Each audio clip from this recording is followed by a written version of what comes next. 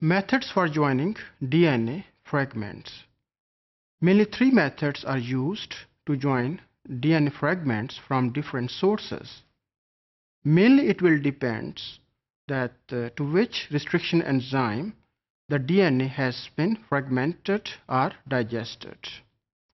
जो पहला मेथड है ये बेस करता है on the DNA ligase जो कि आइसोलेट किया गया है E. coli से. So this DNA ligase from E. coli, it will mainly target those DNA fragments that have been digested with those restriction enzymes that produce cohesive or sticky ends. So it will mediate the formation of phosphodiester bonds between the DNA fragments that are having the cohesive end. Another method, it is also depends on DNA ligase, but the source is different. This DNA ligase, it is encoded by phage T4 that can infect the E. coli. Now this T4 DNA ligase, it will join or ligate the DNA fragments that are having the blunt ends. For instance, if the target DNA it is digested with T3 restriction enzyme, the DNA fragments that will be produced having the blunt ends. So the ligation of blunt ends it is mediated by T4 DNA ligase. The third method, it depends upon the ability of terminal deoxynucleotidyl transferase, and commonly it is also called as terminal transferase. This enzyme, it introduces homopolymer tails at 3' ends of the DNA fragment.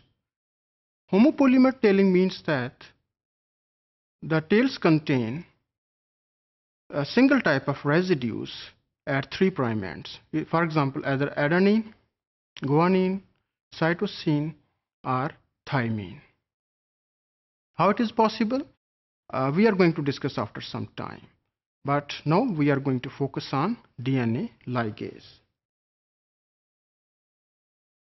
As I mentioned that DNA ligase, it mediates the formation of phosphodiester bond between two adjacent nucleotides. So it introduces bond between 5' phosphate and 3' hydroxyl group, because when two DNA molecules having the sticky end, they will join because of complementary base pairing. So gaps remains that may be 1 or 2 nucleotide base pairs apart. So this gap will be bridged and bond will be formed by DNA ligase. So in both cases, either it is E. coli DNA ligase or DNA ligase from T4 phages. So both will catalyze the formation of phosphodiester bond. But during their activity, their cofactor requirements may be different. For example, T4 DNA ligase, it requires ATP, जबकि जो bacterium DNA ligase है इसका जो cofactor है वो NAD+ है. NAD+ means that nicotinamide adenine dinucleotide. So both will split or hydrolyze after interacting with the DNA ligase, and AMP and enzyme complex will be formed, and this AMP enzyme complex will be used to form phosphodiester bonds. So this diagram, it indicates that how cohesive or sticky ends they can anneal and finally ligate. So here this DNA, it is basically digested with EcoR1, so the sticky ends they are having single stranded ends that are TTAA or AATT.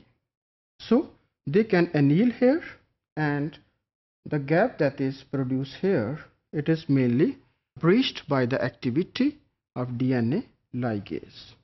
So there is another diagram that indicating the action of T4 DNA ligase and the DNA ligase isolated from E. coli. So their cofactor requirements are different, like ATP for T4 DNA ligase and NAD+ for DNA ligase from E. coli. So both will hydrolyze and enzyme AMP complex will be formed here. So this is the target site, 5' phosphate and 3' OH group that needs to be bridged or ligate so that phosphodiester bond will be formed. So enzyme will bind here and finally it will introduce phosphodiester bond within the DNA molecule.